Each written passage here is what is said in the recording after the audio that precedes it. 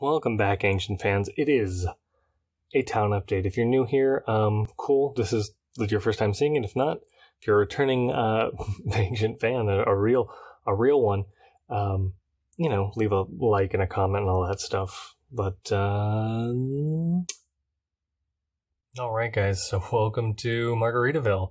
The lighting is hecka mediocre, and the space is at a premium. But this is what I have so far. And actually, this is all the modules. So first of all, we have the graveyard way over here. We have the inn and tavern, followed by the, what was I calling this? The sheriff's house / office.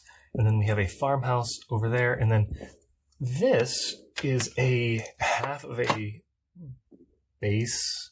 It's 8 instead of 16. And it fills out from corner to corner of the shelf. So maybe that's what I limit myself space-wise to. Unfortunately, that's really not a lot more that I can add to this town. But speaking of things I've added to the town, let's talk about remove first. So around here was a farmyard, and that is completely gone.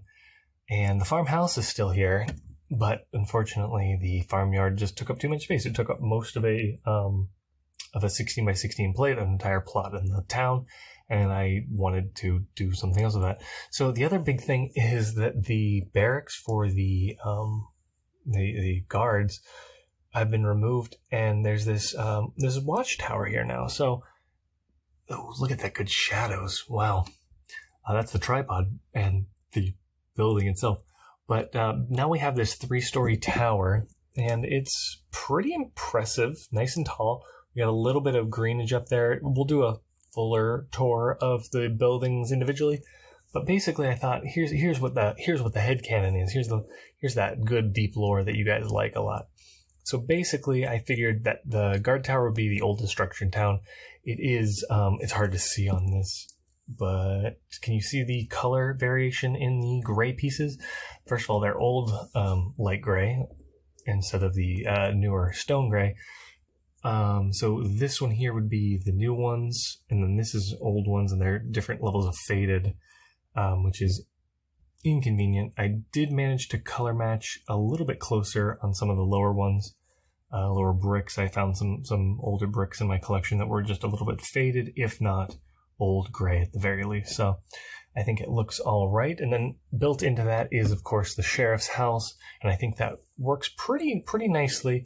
I do think that the farmhouse might need to be flipped 180 degrees, mirrored, basically, so that the flat side does butt up to the tower, and then the skyline would, I think, look rather nice. That also then gives me this little gap, which is 5 or 6, that alleyway, to add to the 8 on the far side, and I could have myself a reasonable sized plot.